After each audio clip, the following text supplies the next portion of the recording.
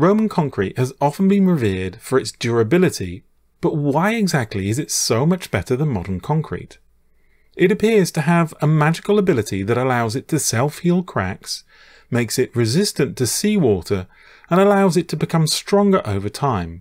A series of recent studies have shed light on this and revealed that Roman concrete's durability is connected with its ingredients and how the environment reacts to it over time. Before we dive in, I have to thank my patrons on Patreon for making this whole channel possible, and also the sponsor of today's video, Blinkist. As you know, the main purpose of my channel is to try and condense complex topics into a more digestible format. I spend a lot of time reading papers, and this does not allow me a lot of time to wander off topic in my research. Luckily, this is where Blinkist has made a huge difference to me. It is an app that allows you to understand the most important parts from over 5,500 non-fiction books and podcasts, often in as little as 15 minutes. Better still, you can either read this on your phone or on the web, or you can have it read to you. Now, you might be saying that there is no substitute for actually reading a book, and you're right, but ask yourself the question, do you have enough time to read all the books you would like? For me, the simple answer is no.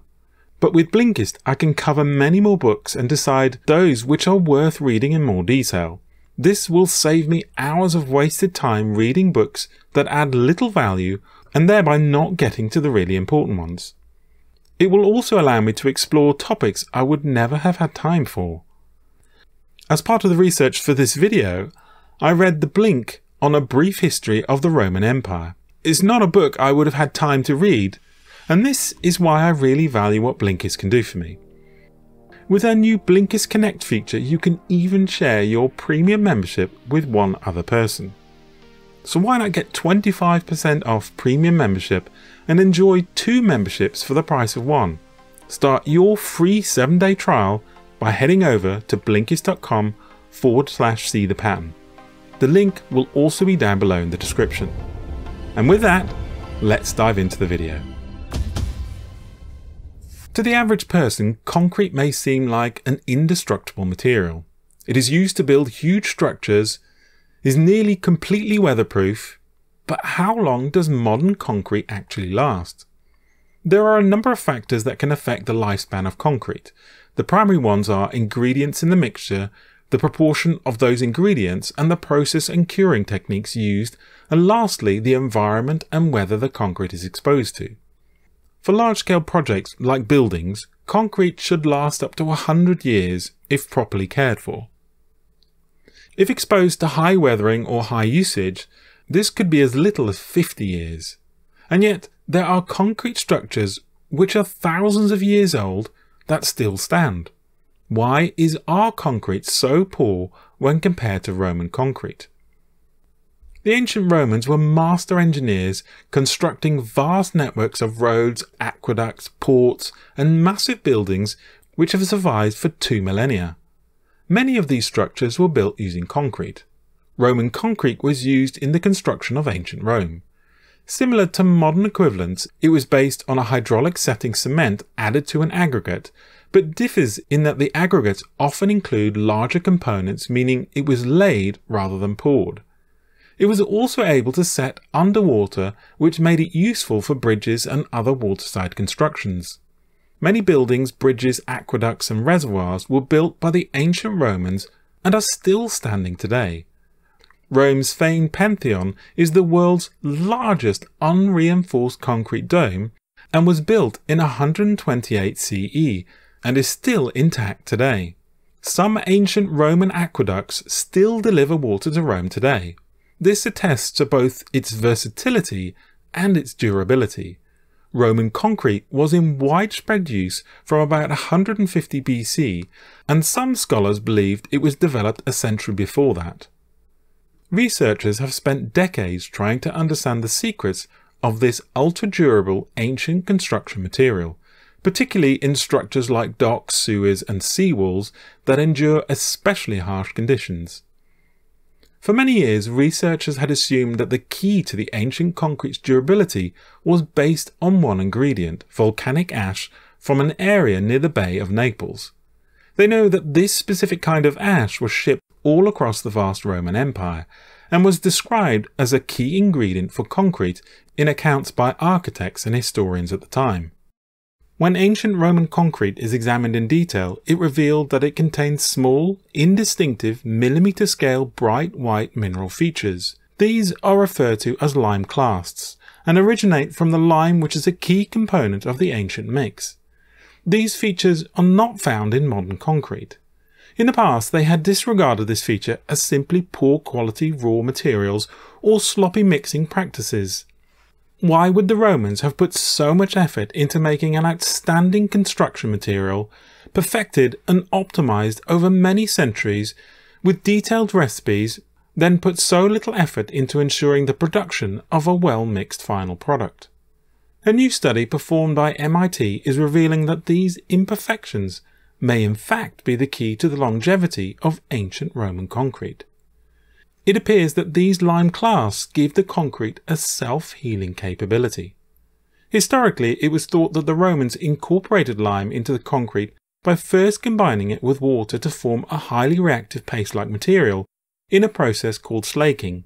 The problem was that this process cannot account for the presence of the lime clasts.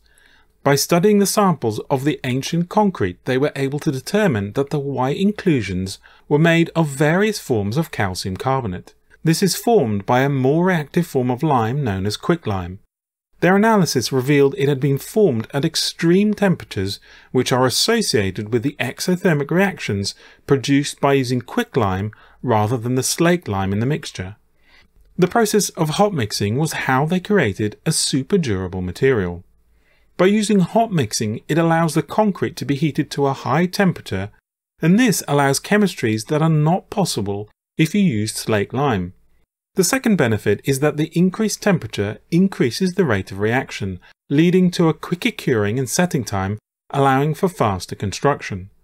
The lime clasts, which occur through the hot mixing process, develop a brittle nanoparticulate architecture, creating an easily fractured and reactive calcium source. When a tiny crack develops within the concrete, this will preferentially travel through the high surface area lime clasts. If this then comes into contact with water, it will react, creating a calcium-saturated solution. This recrystallizes as calcium carbonate and quickly fills the cracks. Alternatively, it can also react with the ash material in the concrete, which would further strengthen the composite material.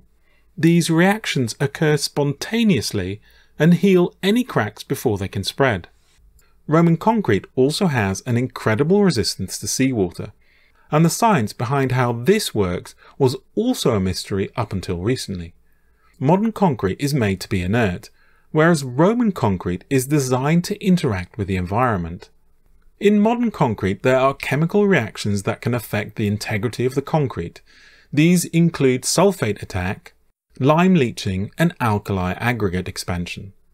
This changes the microstructure and leads to an increase in volume within the concrete, resulting in physical stress and potential cracking.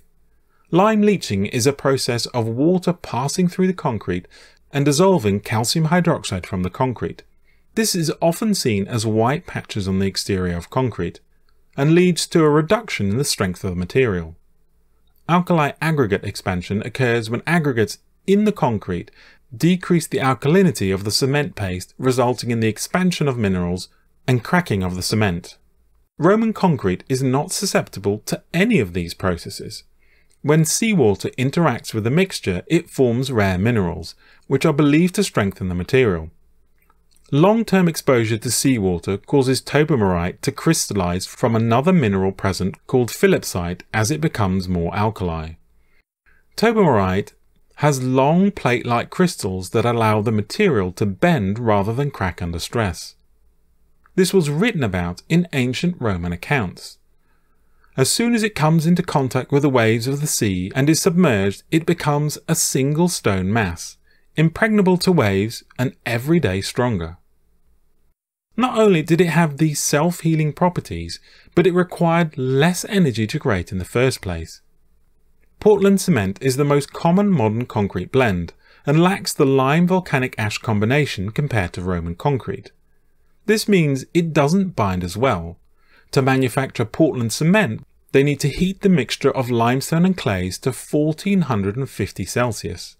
By comparison, the Romans would bake their limestone at just 900 Celsius. So not only does the Roman concrete last longer, meaning you require less of it as it rarely decays, but it also takes less fuel to make in the first place. Roman concrete is not only solid, but durable due to the way it sets and cures. It is salt resistant, more environmentally friendly, less likely to crack under stress with no reinforcements of steel. Most modern concrete is reinforced, which increases its strength significantly compared to normal concrete. Around 10 to 15 times the compressive strength and more than 100 times the tensile strength. This allows for the creation of shallow concrete elements that can span long distances, which wouldn't be possible if the concrete were not reinforced. Concrete is brittle and steel is ductile. If a concrete element fails, it is likely to fail suddenly without warning. If there are steel elements present, it will sag and stretch significantly before failure. This makes reinforced concrete fundamentally safer. There is, however, a major drawback with using steel to reinforce concrete. Over time, the steel corrodes and expands, placing internal pressure on the concrete, which eventually results in cracking and the loss of chunks of the material. One drawback of modern concrete is that the quicker set and cure times introduces many more cracks that allow water ingress. A significant drawback for Roman concrete is that it takes longer to set and cure. Obtaining large quantities of volcanic ash is also a limiting factor at the moment, but scientists are looking at how they can incorporate this knowledge to improve modern concrete's properties. And that brings us to the end of this video. A big thank you to Blinkist for sponsoring this video. If you would like to support the channel, then please check out the Blinkist link, which will be down below in the description. As always, be brave, be curious, the truth is waiting for us. Until next time.